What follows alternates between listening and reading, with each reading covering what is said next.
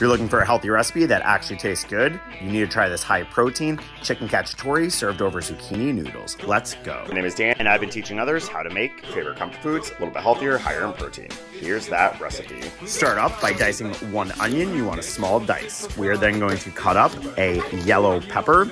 You don't have yellow, any color will do. But similar to that onion, we are gonna get a small dice because it is gonna go be the base of our sauce and get some extra flavor. Start out with some coconut oil, add in your peppers and your onions, cook these for about 2 minutes until the onions start to wilt. We are adding in our chicken breast. Move around your onions so the chicken breast get a nice sear. We're adding in some salt, pepper, garlic, Italian seasoning, and some crushed red tomatoes. Cook it on simmer for about 20 to 30 minutes until your chicken breasts are falling apart. We are gonna serve this as our sauce over zucchini noodles. Honestly, use any type of noodles you want. Pasta, zucchini noodles, butternut squash. Eat it on its own as a part of a sandwich. This stuff is so good, you're gonna love it.